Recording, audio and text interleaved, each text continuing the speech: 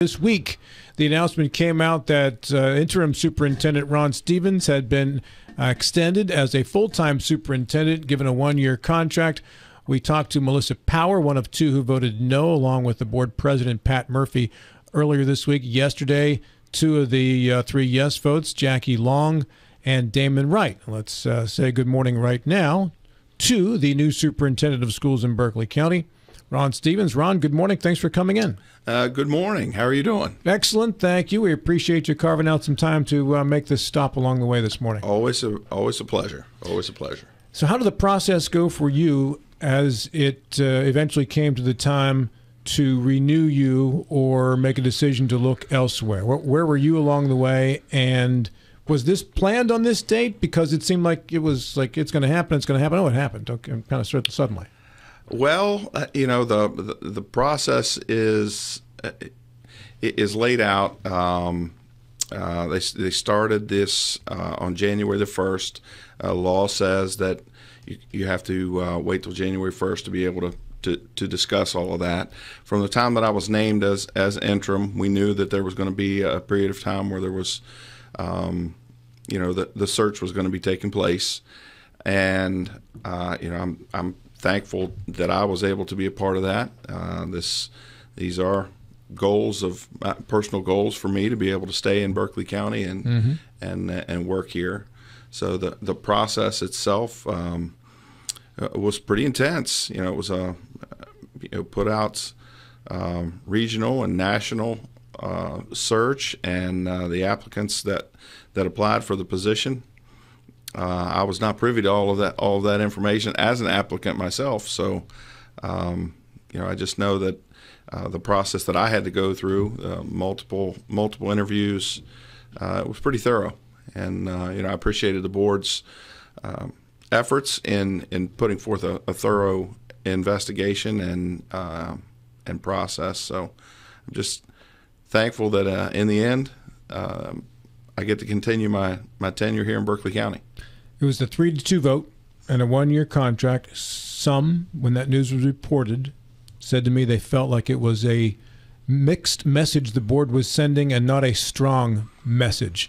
Your thoughts on the 3-2 vote and the one-year contract? Well, personally, I felt a little disappointed in the beginning, but I know that we'll work to make Berkeley County schools a better place, and I know that every member of this board, that's their goal. The one-year contract, again, I felt like I was a little disappointed in that for consistency's sake, but not daunted at all. I believe in the staff here in Berkeley County and the team that is around. Our administrative team at the central office, along with everyone in our schools. So I believe that this is just the beginning. The people in the past who have complained to me about the superintendent's position, to me, seem to be the same people who are supporting you this time around. The people who complained in the past, Berkeley County should have a person who knows the system, who came up in the system, who will work for a reasonable amount of money. Some people are offended by the salaries, right? And this one-year contract at $185 for a person who's come through the system, knows it inside and out, would seem to have fit the bill for many of the critics of those who have made these selections in the past. I understand why you would be disappointed in the one-year contract, but from my own personal perspective, I think the board made the right choice. Obviously, I wasn't in to look at all the different resumes, but you're someone who fits the bill of what a lot of the critics of past superintendents wanted. Well, I'm certainly not doing this for the critics, but I understand where that comes from. I believe strongly in relationships, and I think that you can only build those through time and trust. So I believe that the process led them to the person that had the best opportunity to continue to build that trust and to continue to work with Berkeley County. I believe that it's been established that I chose to be here. I choose to stay. So I'm just excited about the opportunity. What do you think you have to do or accomplish over the next 12 months, Ron, to convince those 2 no voters to come to your side and the 3 yes voters to continue to support you? Well, I think that we really need to focus on keeping students first. And this year was it was so outside the box compared to anything that anybody would have ever experienced before or expected. So I think it was very difficult for them to actually judge what took place this year. There's really not anything for them to compare that to. So, I understand their concern and wanting to walk before you run. The new dynamic of our board this year is starting to take shape a little bit as the year progressed. So what do I need to do? I need to make sure that we continue to progress. That the promises that we made in the fall during our bond presentations, that we're able to continue that as we begin and eventually start to complete projects that are laid out. And I think it's important that we continue to build relationships. With a 1-year commitment, can you afford to implement a grand vision, or do you have to keep the train on the tracks and running on time in that 1-year time frame? Well, there's a delicate balance there with that. Absolutely, I understand that, but I think that it's dangerous not to have a long-term vision. So I think that we need to focus on securing highly qualified staff to have in front of our students, and we need to continue to provide multiple pathways for student success and plan our future based on that. But yes, I think that there is a mentality. We've got to keep this thing going in the right direction. So, it's a delicate balance. You got to do a little bit of both. Do you have a grand vision you'd like to implement in the school system? And if so, can you at least highlight some of it for us? Well, absolutely. I talked a little bit about it there just a second ago. I think it's the highest importance to have the most important piece to a quality education is the person that's in front of that student on a daily basis. So we've got to make sure that we're putting highly qualified staff in front of our students. That has to be paramount. Continuing to offer a variety of pathways for success.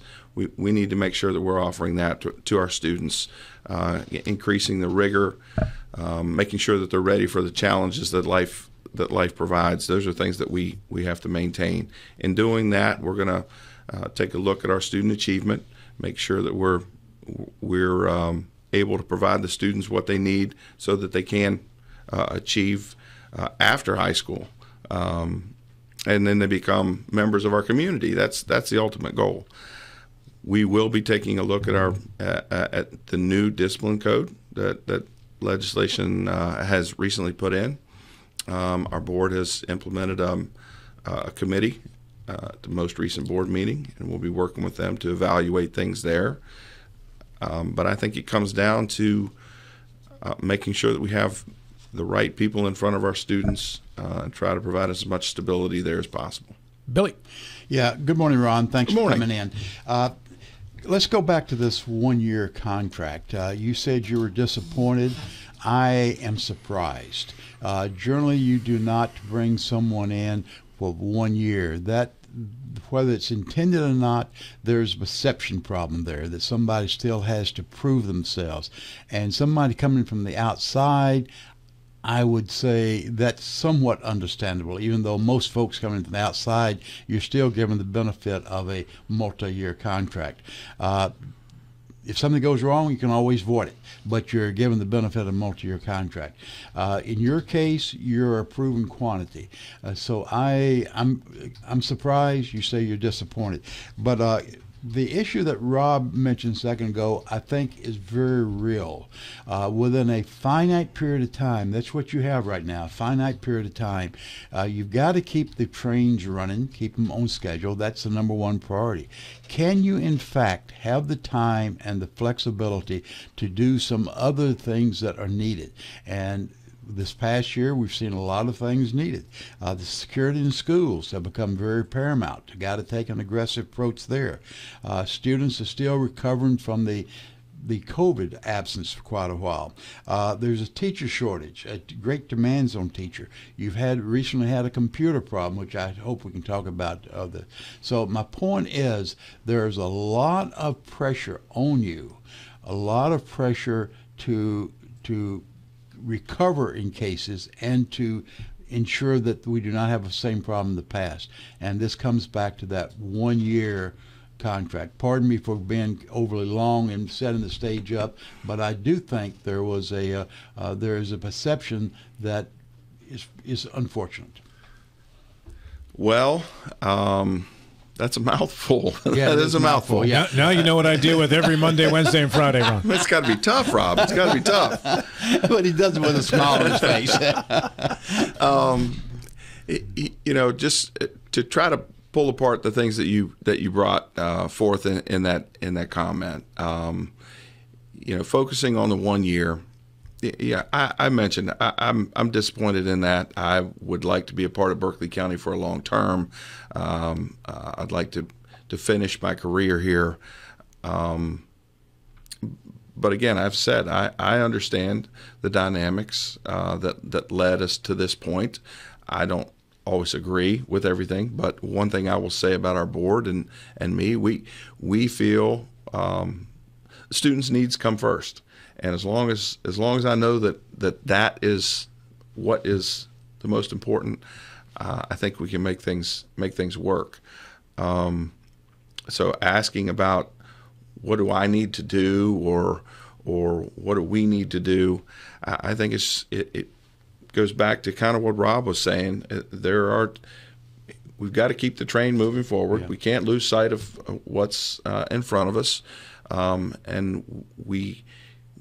I care enough about Berkeley County that I am not going to allow us to have a down period of time, a lame duck approach to that. So hopefully we'll be moving in the right direction, and as our board starts to gain momentum and I start to gain momentum, maybe it'll turn into an extended period of time. Sure, hope so. Ron, I mentioned the computer problem. We have not heard much about that recently. Can you update us where we are, and has the problem been resolved? Well, that is,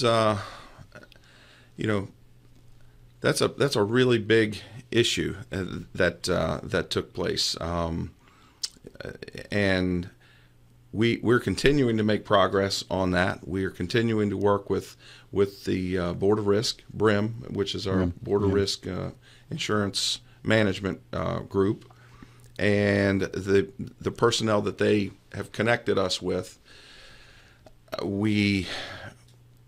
Like I said, this is something that we're dealing with every single day, and we're continuing to get back to where we were and even make improvements to that. So our implementing a CrowdStrike program, we are improving, and we've got that locked in for the coming year to make sure that we don't fall back to where we were. So there's a lot that's built into that, Bill. It's hard to say we're where we were. Yeah. We'll never be where we were. We'll be in a different place. So. Sure. Are you still in a situation where there are certain things you can and cannot tell us that you're restricted on, Ron, or is that no longer the situation? We are always cautious. The part we've got a little bit longer before we can put out the complete report to everyone. I think it was there's a time period that has to pass before we can do that. But we're also have to use common sense. You don't want to poke the bear, so to speak. Mm-hmm. And if someone has seen fit to to try to infiltrate your network, you don't want to basically challenge them again and say, "Oh, we're good. They'll never be able to do that again." So there's a balance on that as well. So we want to make sure that we're giving as much information out there as we can, and providing the protection that all of our people deserve. Now, ask you. Oh, go ahead, Bill. I was going to say we all appreciate the fact that the computer network is a very complex, a very broad, and it's impossible to have total coverage or protection coverage.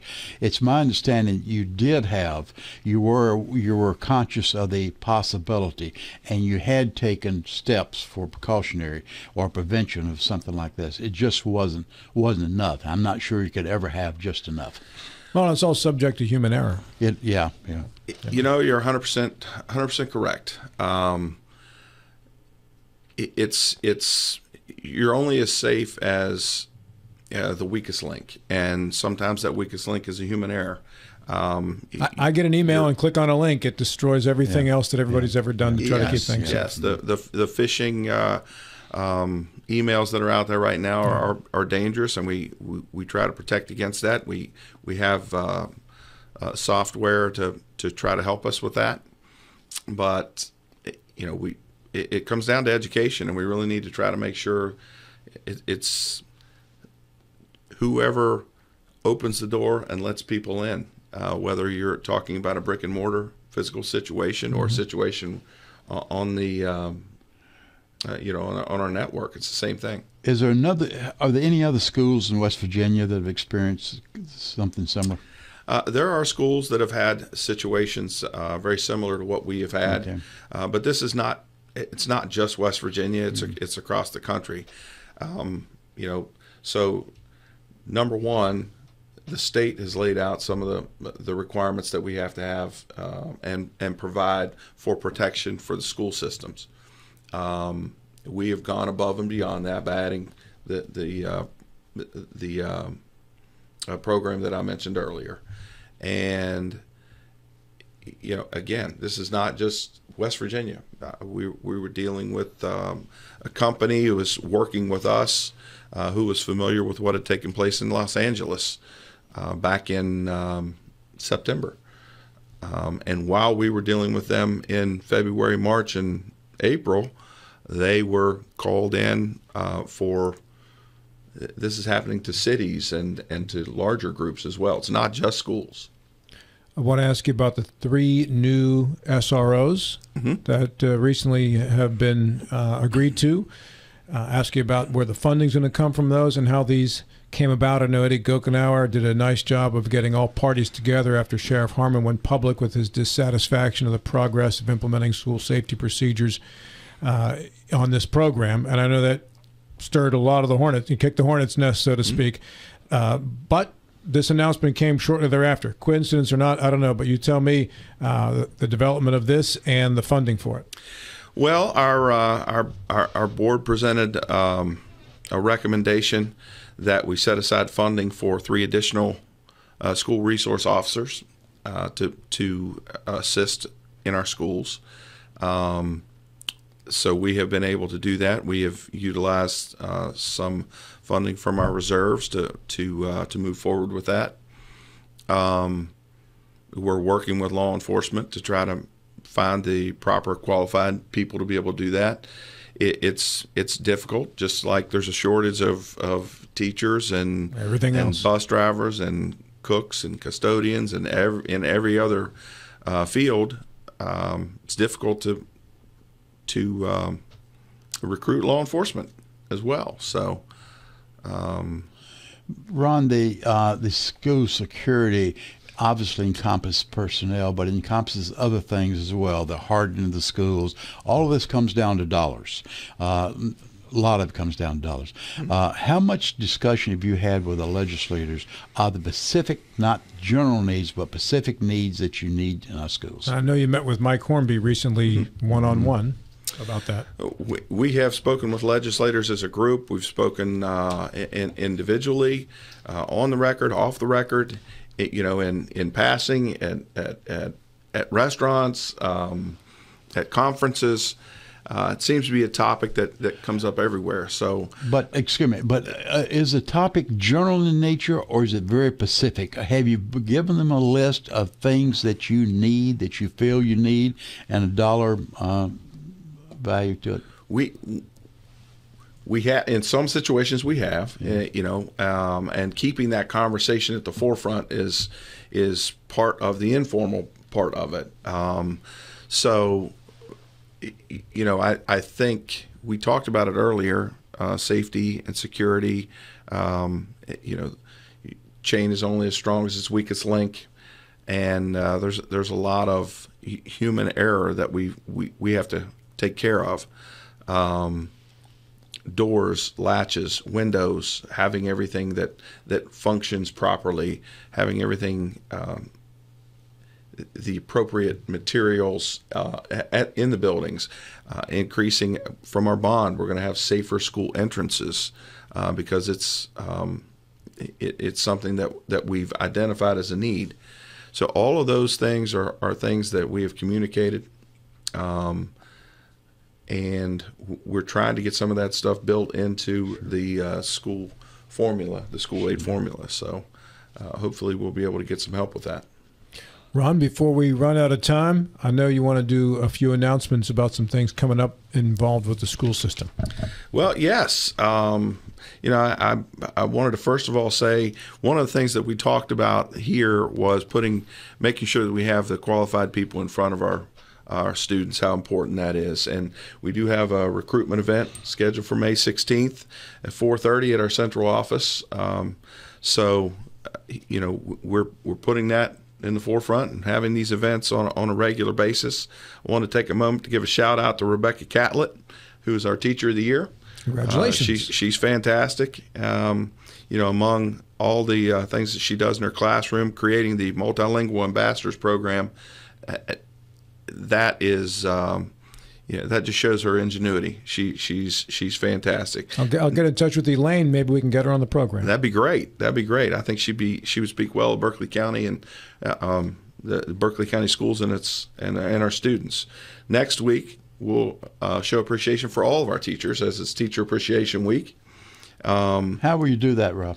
Well, promotion, our announcements that are going out, reminding the community, reminding parents, and just little things at the schools to recognize them. It's a large group of people, and we wouldn't be here without them. So, I think that's extremely important. And the goal of education, of course, is graduation. I mentioned before we got on the air, excited about graduation week. We'll kick that off on May the 21st with our baccalaureate service at Hedgesville High School.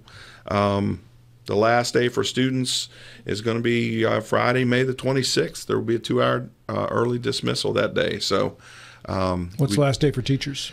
The last day for the last day for teachers will be June the 1st, I believe, and we get to recognizing our retirees on June the 5th.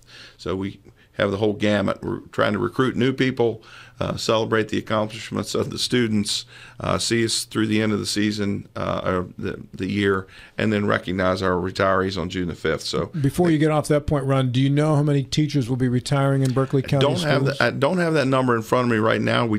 I did just discuss that yesterday, as a matter of fact. So I should be able to quote that number here relatively soon. And when will you know what your teacher needs are for the upcoming school year? We need everything, So looking at what we had with over 200 perm subs this year, so as far as talking about teacher needs, we need teachers in every field. Will many of those retirees come back as perm subs or partial subs? I'm sure that is the cycle. A number of them will reach their retirement, be able to capitalize on that, but then be able to provide part-time assistance through a substitute. Okay. Yeah. Back to your list. Sorry to interrupt, sir. No, that pretty well sums everything up for us this as we enter May. I can't believe we're already in May, but we just love to celebrate and honor our students and staff every opportunity that we get. So. Well, Ron, congratulations on the job. Thank you very much. I appreciate it. Looking forward to many more hours in the seat here with you. I'll take you up on that, you know. In fact, he's looking for somebody to kick me out, so you may be online. I think that was a discussion before I got here. Yeah, Bill. exactly. I do think so. Bill, I'm never removing you. That's what I tell him to his face. That's exactly. You're entrenched, baby. Ron Stevens, permanent superintendent of schools in Berkeley County.